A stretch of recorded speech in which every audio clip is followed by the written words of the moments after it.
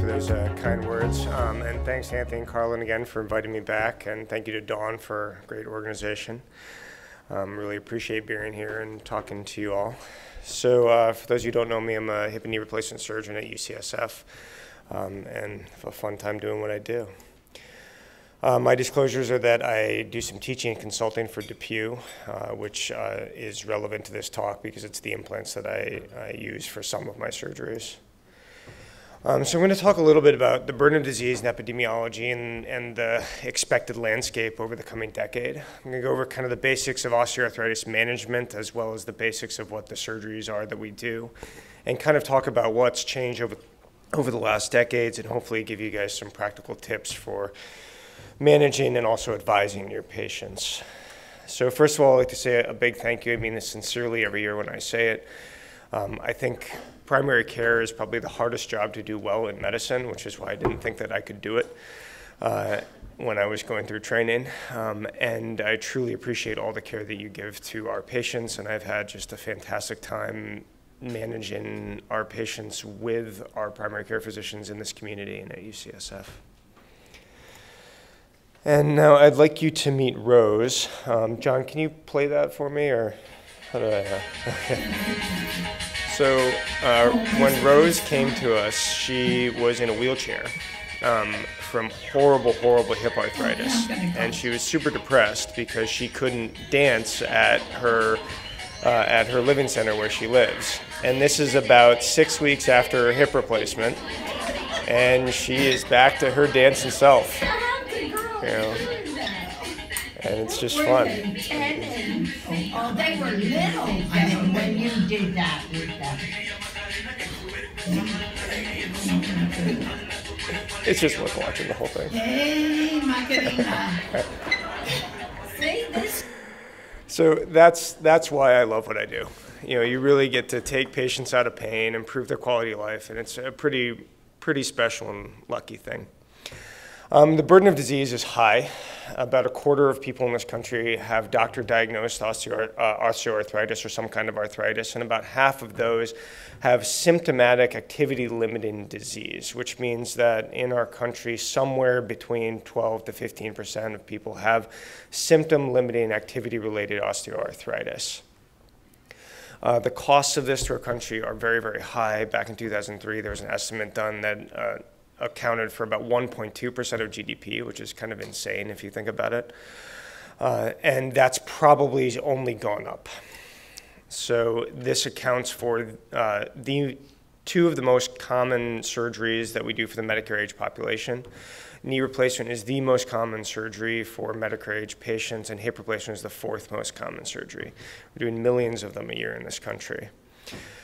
And this is only projected to rise. This study was published in 2005 and showed the prevalence of hip and knee replacement in the country expected to increase by over 600% over the course of 25 years for knee replacement and 170% for hip replacement. And if we look at where we are today from 2005, we think we are meeting or actually exceeding these curves in terms of the number of surgeries that we're doing. The reason really is because of our aging population. The silver tsunami is real. Patients are living longer and they're healthier, and we're better at managing their medical disease around surgery, and so they're able to have the surgery. So there's a huge aging population.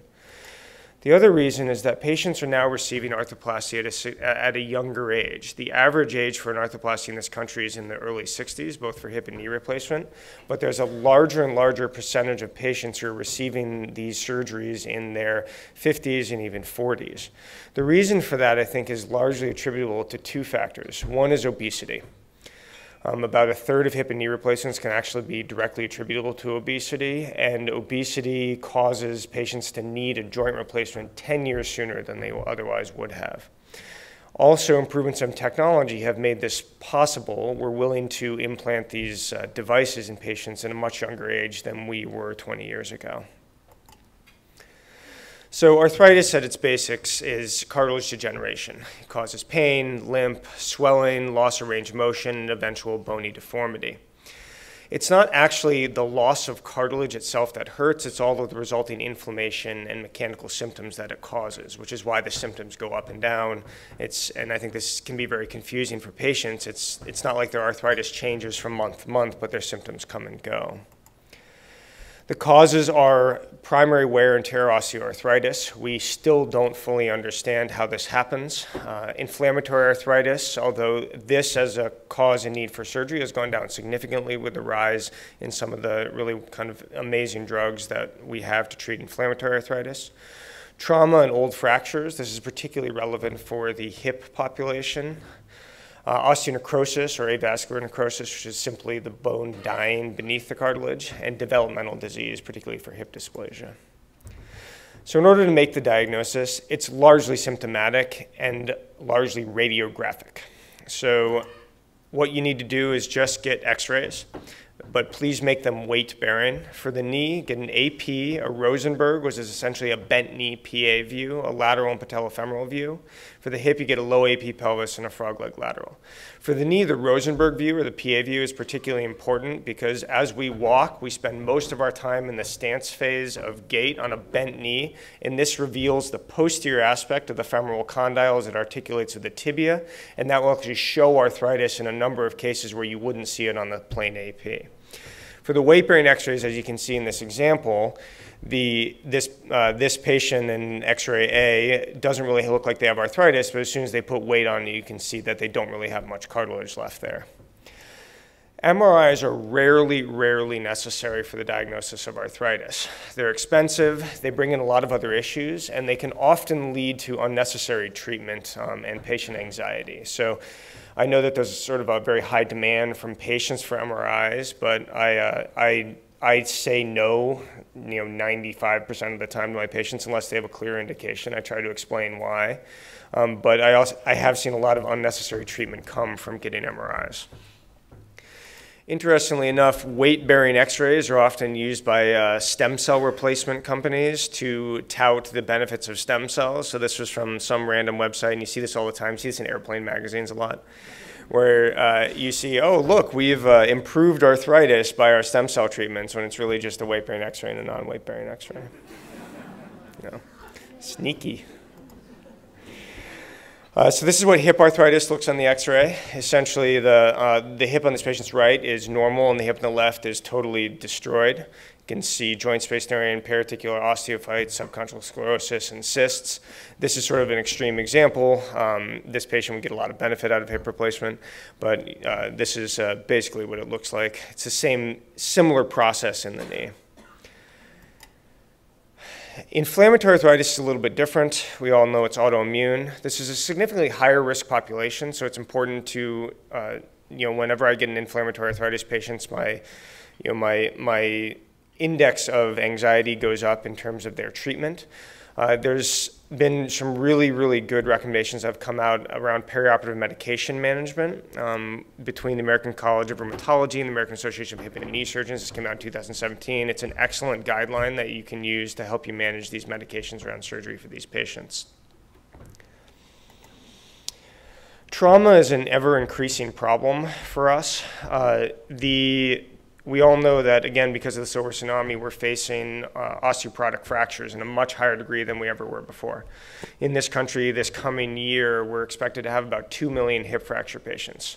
Now, almost all of those patients will have surgery for their hip fracture. We know that that significantly decreases mortality, and they should have surgery for their hip fracture for most of them. But what we also know is that as many as 30% of those patients in some studies will go on to degenerative arthritis even after their hip fracture is fixed. So we're seeing an increasing number of patients who have fractures and then need surgery.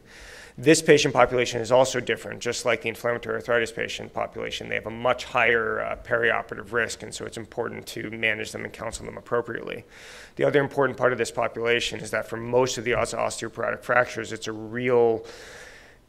a time where we can intervene differently and try to prevent the secondary fracture, try and prevent the lumbar fracture, the distal radius fracture, fracturing their other hips. So management of their bone health after their index fracture is really critical. Osteonecrosis, we sort of see this as being kind of a steady state in terms of the numbers that we see of this. The main causes are steroids, HIV, and also the treatment for HIV. We're not sure whether or not it's the HIV itself or the antiretroviral therapy or a combination of the two that can cause this. And then alcohol. I think alcohol probably has a much higher prevalence than we realize. About 15 to 20% of AVN that we see seems to be idiopathic, although I suspect that alcohol probably plays a bigger role in that than we realize, or than patients realize. Childhood hip disease, we've seen less and less of this over the decades. This come in all spectrums. The patient on your left has much more mild dysplasia, although certainly still significant, than the patient on your right, who has a congenital hip dislocation. Because of pavlocarnis and spicacastin and all of the wonderful examinations that our pediatricians do to catch this, we're seeing this a lot less, and so this is a lower burden of disease. That being said, the mild dysplastic patient, we are seeing those patients go on to hip replacement sooner. So someone who didn't have a positive hip exam as a child, wasn't referred to an orthopedic surgeon, but has mild dysplasia, they may go on to hip arthritis in their 40s, as opposed to much later. In terms of non-operative management for osteoarthritis, I know that many of you are well versed in this, and I'd just like to sort of talk about what I see as kind of my algorithm to this approach. There's a number of guidelines out there, from the European Union, from ACR, from AAOS, there's the NICE guidelines, the ORC guidelines. If you do a deep dive into a number of these guidelines, and I did this last year, you start to understand a lot of these guidelines are utterly dependent on how they actually view the evidence. And the guidelines get more and more and more restrictive as they sort of view the evidence in a more and more and more restrictive manner. So for instance, the most recent AAOS guidelines did not include any meta-analyses. They did their own network meta-analyses, and that's how they came out with their guidelines. What that means is that some of these guidelines are based on very, very few studies. What it also means is that our toolbox gets smaller and smaller in terms of the guidelines, and this is somewhat frustrating. What's particularly frustrating about this is none of these guidelines are able to give us any recommendations for these treatments in combination. So none of them can say, hey, if you give your patient a brace and some anti-inflammatories, are they going to get better than just the brace alone? Right? They just say, well, we're not sure about the brace. So I think you have to take these guidelines with a grain of salt, and I think you have to really work with your patient in terms of management. I think the things in these guidelines, though, that are particularly useful is that opioids are bad, right? We all know the opioid crisis is a huge, huge problem. Opioids do not help arthritis in the long term or the short term. And I think it can be a real problem as our patients get started on them and perpetuate it. And we all know that this is a major problem in our society today, but I will not prescribe opiates for arthritis for my patients. It's a period for me. We need them around the perioperative management, but I will not prescribe opioids for osteoarthritis. The other thing that I'd like to highlight in some of these guidelines is hyaluronic acid. This is a very controversial topic, and the recommendation from the AAOS was particularly controversial around this. A lot of this has to do with expense, but because the AAOS recommended against hyaluronic acid for treatment of osteoarthritis, that means that insurance companies are now sort of given free rein to deny it. Which is a little bit frustrating, particularly for the patients who have allergies to steroids or for the patients who really aren't good surgical candidates and we're trying to help them somehow. There are studies that support hyaluronic acid. Now, it is expensive, so I think you have to use it judiciously, but I think it has benefits for certain patients. So outside of the guidelines, this is sort of my treatment management algorithm for osteoarthritis. So first I'll say if the patient really doesn't have much arthritis on their x-rays and they have clear symptoms of some kind of meniscus tear with catching or locking or symptoms of a labral tear with mechanical pain, then I think you can refer them to a surgeon to discuss whether or not they need surgical management of that particular problem. But if they have more than minimal arthritis, then you don't have to jump to a surgical referral right away. If their body mass index is high, starting a weight loss program and trying to engage them in that is pretty critical. There's good evidence that shows that weight loss can dramatically help people's pain, and I've had patients who have lost enough weight where they've actually canceled their surgery because their knee didn't hurt anymore, which is fantastic. If their BMI is normal, then you can start with all of the things that are less invasive, have low complications, and are evidence-based. Education, aerobic exercise, strength training, physical therapy, ice and heat, and you can do all of these things in combination. Those can also be done in addition to the weight loss program for the patients with an elevated BMI. If those things are working, great, then we don't need to start medications or do injections. If those things aren't working, then we can start to discuss, Tylenol, NSAIDs, tramadol, depending on whether or not the patient really is sort of having an acute flare, bracing, use of a cane or gait aids, and injections, either steroids or hyaluronic acid. And I think depending on what the patient wants or needs, you can do all of these things in combination. I think one of the key parts about this in counseling the patient is to make sure that they know that each of these interventions is not going to solve their pain, right? Tylenol is going to help them, and they all say, oh, Tylenol doesn't work. But if you tell them, look, Tylenol may take 5% of it away, and then the ibuprofen may take 10% of it away, and then the brace is going to help 10%, and then all of a sudden their pain is getting a lot better with the combination of interventions, then you can help them live with it. It's also key to educate them that the pain will come and go, that that's normal, that they're not going to damage the knee or make the arthritis worse by going to being active on that. The way that I tell that to my patients is that their knee isn't going to hurt them, or they're not going to hurt their knee's just hurting them. They can go be active on it, it's okay. And if they respond to those things, and you continue treatment, if they really aren't responding to those things, then it's worth having them talk to a surgeon, because that's really when you have a quality of life discussion about whether or not surgery is the right decision at that time. So the surgeries we perform hip and knee arthroplasty, both partial knee replacements, full knee replacements. Hip arthroscopy and knee arthroscopy in this country are largely the domain of our sports surgeons, and sort of these, we're becoming further and further subspecialized, so I haven't done a knee scope in years. And that's probably a good thing, the more that we do of one thing, the better we are out of it. So what is an arthroplasty? Basically, it's replacing the joint. What we do is replace the diseased surface with a combination of metal and plastic and ceramic. It's a very high impact intervention. Multiple studies show that this dramatically improves patients' quality of life, improves their function, decreases their pain medication requirements, helps them return to work over a long period of time. It's also a highly cost-effective intervention. And if you look at both the combination of the impact of the intervention as well as the cost-effectiveness, you can make a strong argument that, in particular, total hip replacement is arguably the most effective, both from a pain and function standpoint and cost, intervention that we do in medicine.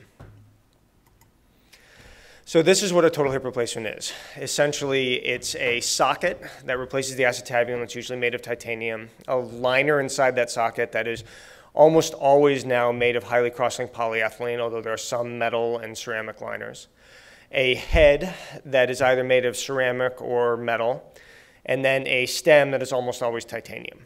In this country, most of the hip replacements are done without the use of bone cement, although in Europe, a large majority are done with the use of bone cement. Both work equally fine. It's largely historical for that reason.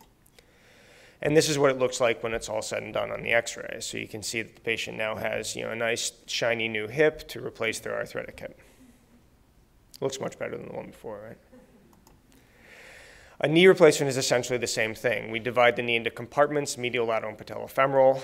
The femur is replaced with usually cobalt chrome. The tibia is replaced with either titanium or cobalt chrome. The liner that goes inside is usually the same highly cross-linked polyethylene, and then there's also a liner that goes on the back of the kneecap that replaces the cartilage surface on the kneecap. The vast majority of knee replacements in this country are cemented instead of cementless. That's largely because cementless implants had some higher failure rates. And now cementless is sort of coming back into vogue as we treat a younger patient population, although I think we'll still see mostly cemented, and it has a very high longevity. One of the misconceptions about knee replacement is that patients think we're sort of lopping off the end of their femur and lopping off the top of their tibia. In reality, we're removing a very sort of thin section of bone around the end of their femur. You can kind of think of it almost like a resurfacing and from the top of their tibia, and this is sort of what it looks like when it's all said and done. And the partial knee replacement is essentially the same thing, just with part of the knee, so metal and plastic, removing a very small amount of bone to replace the knee joint and restore the biomechanics. Revision surgery is a much different ballgame. The most common reasons that knees fail in this country in this day and age are, number one is infection, followed by loosening of the implant from the bone, then periprosthetic fracture and instability of the knee. We need to do a whole variety of things to reconstruct these problems when they happen. These are large surgeries to go through. The outcomes overall are relatively good, but they're certainly not as good as the primary knee replacement the first time around. Similarly, with hip revisions, the number one causes are infection, loosening of the implant, fracture, and dislocation. As you can see, we need to do some fairly intense and creative things to restore the hip when these problems occur. This is about 30% of my practice is revision surgery because it's sort of the referrals that we get at UCSF. Again, most of these surgeries work relatively well, but the outcomes are certainly not nearly as good as for the primary hip replacement the first time around. So some of the changes in arthroplasty that we've seen over the last 10 years, number one is the longevity. We no longer sort of consider patients kind of too young for arthroplasty. It's really about their quality of life. There are patients who we're seeing in their 20s, 30s, and 40s with avascular necrosis who have a really pretty miserable quality of life because of their joint. And it's probably worth it to make that trade-off for quality of life to have a really good several decades of quality of life, knowing that they may need a revision down the road. But that's a decision that we make with our patients depending on their diagnosis.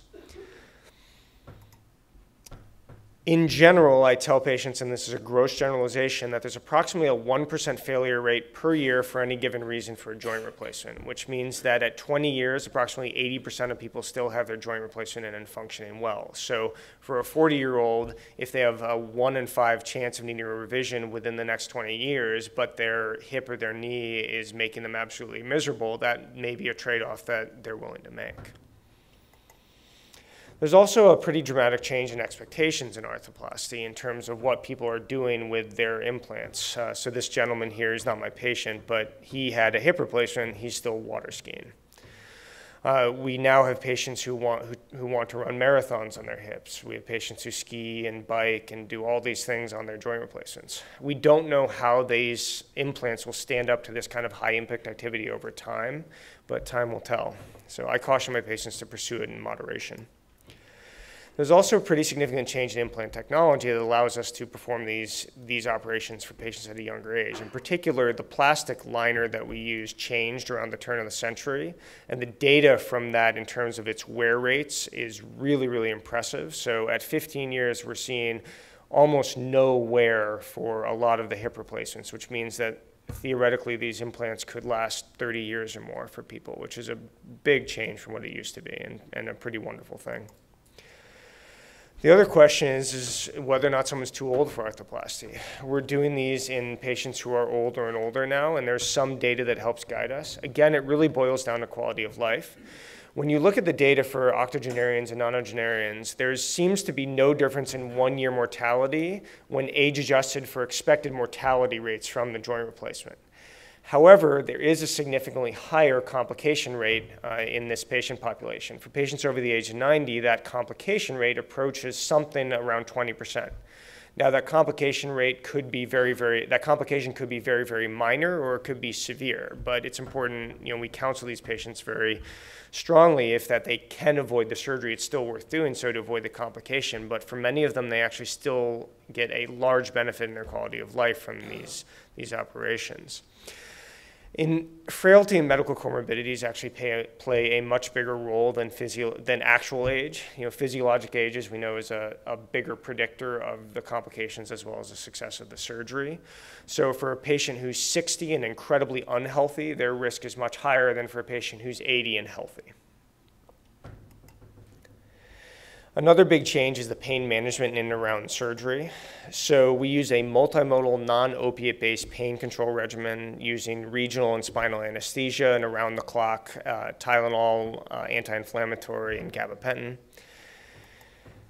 We try to get most of our patients off of narcotics very quickly. We're trying to get our hip replacement patients off of narcotics within 1 to 2 weeks, and our knee replacement patients off within 4 to 6 weeks.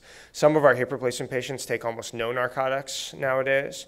Our knee replacement patients still seem to need some, especially with physical therapy for the first few weeks, but we're really trying to wean them off.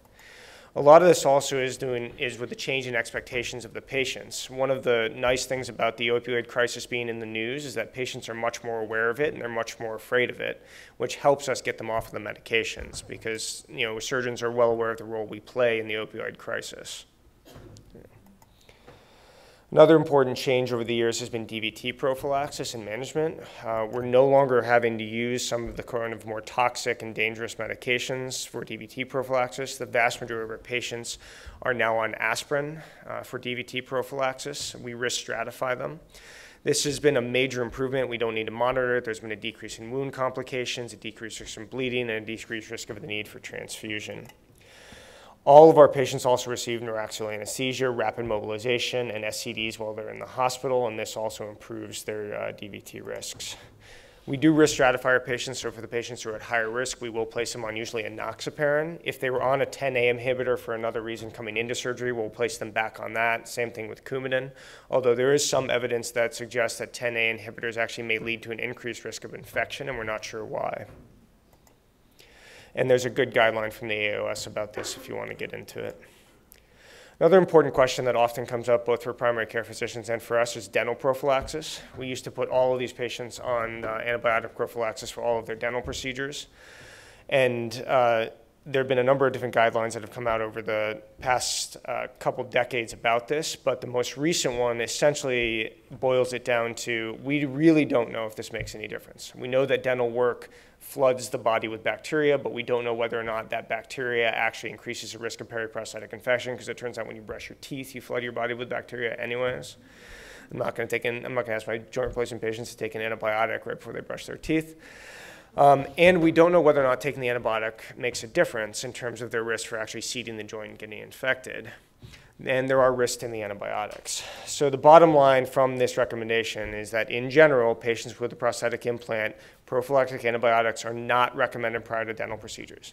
Now, for some patients who are super high risk for an infection or who have a history of infection, we'll still place them on the antibiotic. I think that's more of a patient and physician comfort thing than anything else. We don't really have evidence for that. In terms of the recovery, this is actually a big sort of thrust in arthroplasty over the last 4 or 5 years. So a lot of our patients in the arthroplasty world now are actually going home the same day. So this is becoming an outpatient procedure. For the patients who don't go home the same day, the average stay is 1 night in the hospital. The vast majority of patients are actually able to go home and don't require a skilled nursing facility. Some of this requirement for the skilled nursing facility actually has a lot more to do with whether or not they have help at home than anything else, but medically they don't need to be in a skilled nursing facility. And we have advanced what we call ERAS, or our Enhanced Recovery After Surgery protocols, throughout the entire episode of care.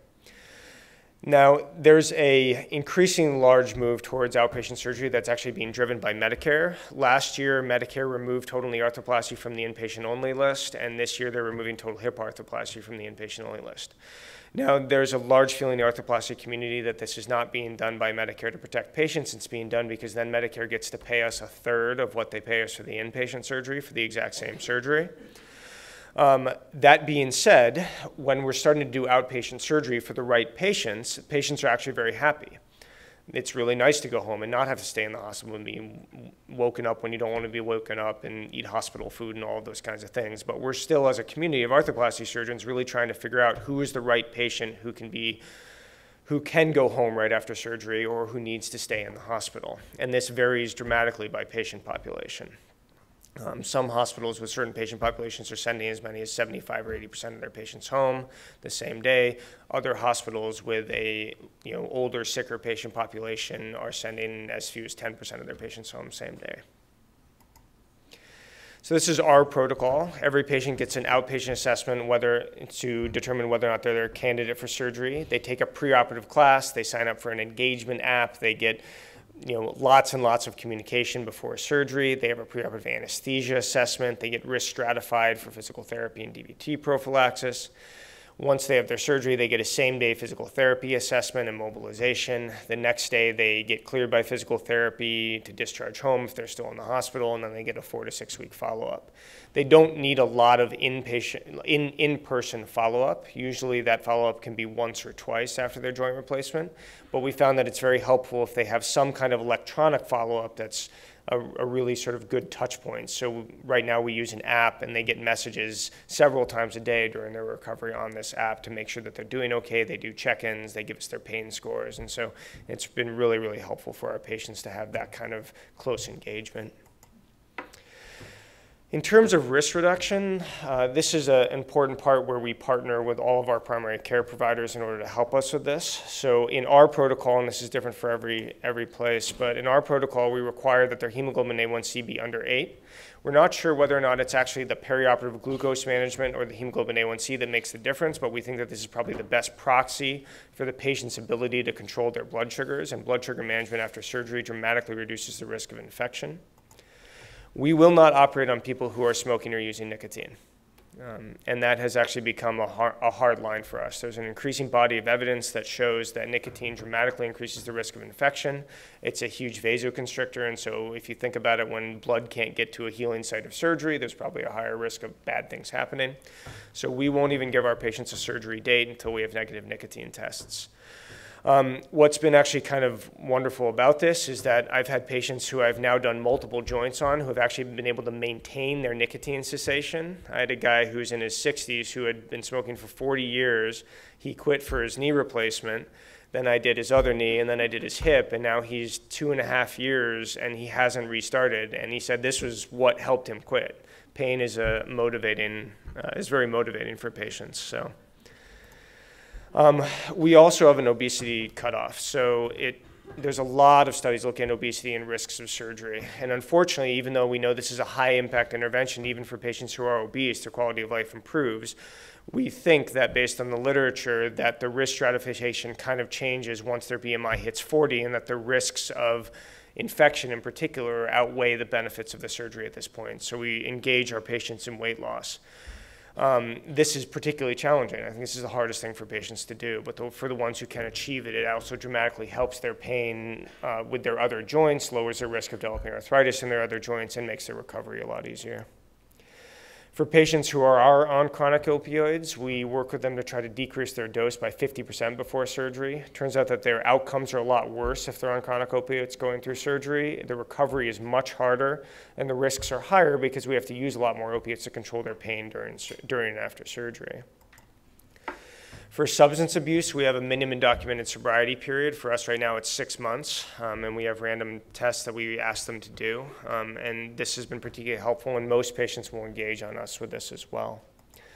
Another thing that's coming up in the literature more recently is the comorbid conditions of depression and anxiety. It turns out that this has a significant impact on outcomes after surgery. Patients who have anxiety and depression, particularly for patients who have poorly treated anxiety and depression, have significantly worse outcomes from surgery. And so for patients who have those conditions, we're trying to maximize their treatment for their depression and anxiety before their surgery. However, we're not clear if this risk is actually truly modifiable or not.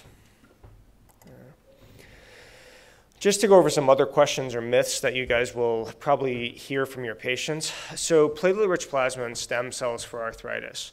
I want to be very clear that there is no good randomized controlled evidence for these interventions for osteoarthritis. These interventions are expensive. They are not FDA approved to treat this. They were approved through an FDA device loophole, meaning that they really didn't have to have evidence behind them. And a lot of people are making a lot of money off of these things and not helping our patients, quite frankly. These treatments are expensive. This is just off the internet. This particular place has a payment plan you can get on for your $5,000 injection if you want. At least once a week, I sign someone up for surgery who has spent a significant amount of money on these treatments. I think it's quite frankly borderline unethical that we're doing this kind of stuff in our country. That's my feeling. I also think that one of the biggest issues with this is that because these companies are making money hand over fist with these treatments, there is no impetus to do the research. You know, this type of technology has huge promise, but no one's doing the studies because the companies are already making the money. Another question you'll get a lot about whether or not the body rejects the implants or whether or not there's an allergy to the metal. There is some debate in the arthroplasty world about whether a metal allergy to the implant is actually a true allergy because the immune system inside of the body is very different than the immune system outside the body if someone's allergic to nickel. However, given the number of surgeries that we do a year and the complication rates that we don't see if there were a metal allergy, most arthroplasty surgeons feel that this is not a major issue and that the body does not reject the implant and that the allergy is not a true allergy, even if they have an allergy on their skin to nickel. Gender-specific implants have been pretty well studied and shown not to make a difference. There's a lot of different sizes for the implants, and whether or not they're made for women or men doesn't seem to actually make that much of a difference because the sizes now come in 2 mm increments, essentially. Minimally invasive surgery, this is kind of a sales tactic from a lot of surgeons. You have to make an incision to put the implant in. I mean, it's sort of, you just have to. And it's actually been relatively well studied that the size of the incision doesn't impact the outcome, or the pain scores, or the narcotic use, or any of the other kind of things that we look at. No, this is not a minimally invasive surgery. It's not an arthroscopic surgery. You can't do it through keyholes. We are doing this surgery, I would probably argue, less invasively than we used to, but it's not minimally invasive. In terms of sort of robotics, computer-assisted navigation, and all of the technology that's coming through the pipeline for joint replacement, these are very valid ways to do the surgery. There's more and more evidence for some kind of robotic or computer-assisted surgery with joint replacement. However, it has not been shown to make a difference in short-term or long-term outcomes convincingly. But it also hasn't shown an increased risk of complications or problems. So there's probably about 20 to 25% of surgeries in this country, particularly knee replacement surgeries, that are now done with some kind of navigation or robotic assistance. I think this technology will probably grow over time and hopefully improve our outcomes. But right now, your patients shouldn't pick their surgeon depending on whether or not they use a robot. So when bad things happen to joint replacements, the complication rate is overall low. In general, I quote my patients, it's about 1 to 2% with knee replacements and with hip replacements and about 1 to 3% with knee replacements for a major complication. But when they happen, they can be particularly devastating and often require further surgery. Now, these complications can be easier to fix if they're diagnosed early. So please don't hesitate to refer back any patient who has new mechanical symptoms or new pain after hip replacement. We want to see them, and we want to see them quickly. In particular, I want to talk about periprosthetic infection. This is an absolutely devastating complication for our joint patients. It's extremely morbid. It has a high mortality. However, it is better if it's caught early. It almost always requires surgery and often multiple surgeries, but if you can get to the infection, treat the infection quickly, you have a much better chance of success. This may require your patients to be on prolonged or even lifelong antibiotics. And unfortunately, even though we've dramatically reduced the incidence of complications for all of the other complications that we've seen in joint replacements, we have not been able to move the marker on this one in terms of its incidence. And I think that's largely due to the difficulty of the eradication of the problem, as well as obesity, which dramatically has probably increased its incidence even as our treatments have gotten better. So overall, in conclusion, I think that hip and knee arthroplasty is rapidly expanding and will continue to expand. It has excellent long-term outcomes. The recovery is becoming significantly easier for patients. I would ask you to help us modify the risk factors that we can so that we can continue to decrease our risks from this surgery. And please refer any patients very quickly for any painful joint replacements. Thank you very much, and I'll take any questions.